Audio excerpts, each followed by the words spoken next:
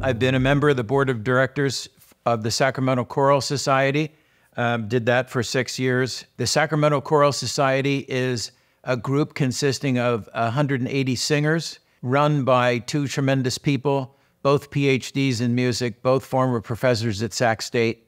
And it's a jewel in the crown of Sacramento. This group has sung in Carnegie Hall in New York City, sung in San Francisco, sung in Washington, D.C., sung in the great concert halls of Europe and on the Great Wall of China.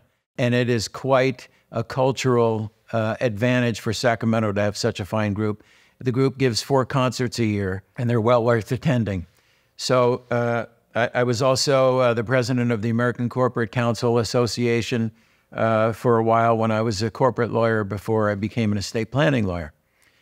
In addition, maybe a little unorthodox answer to that question of community service, but my wife and I raised 8 children in the city of Davis, had a great time doing it, and so I was their, I guess you could say, chief cheerleader at their baseball games, soccer games, field hockey games, musical recitals, musical presentations, recitations, school plays, et cetera, et cetera. It was exhausting, it was fun, and it was well worth every second of the investment to raise 8 wonderful children.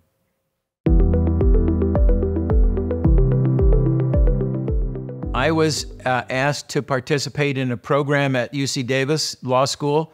It's actually a joint venture between the law school and UC Extension called Orientation to USA Law. That was the brainchild of a wonderful professor at the law school named Beth Greenwood. She discovered that many lawyers outside of the United States want to come to the United States to get an advanced degree in law. And when they go back to their home countries, they put that on the wall and they have very high status as a result.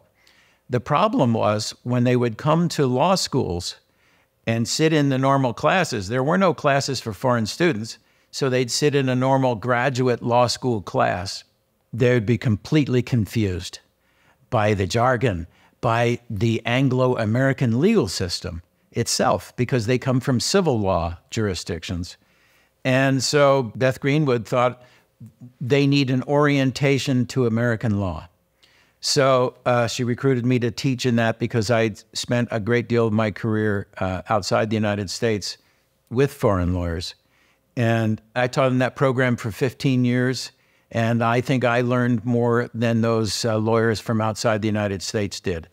There were lawyers, half from Asia, a quarter from Europe, and a quarter from South America.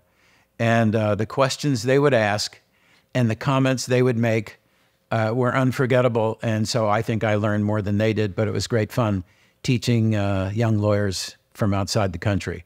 It consisted of lecturing in the summer times, so that was an easy thing to do. It wasn't a full-time teaching position. And giving lectures to these fine young people and having them engage me in debate and conversation about our different legal systems was a treasure in my life. And I think they enjoyed it too.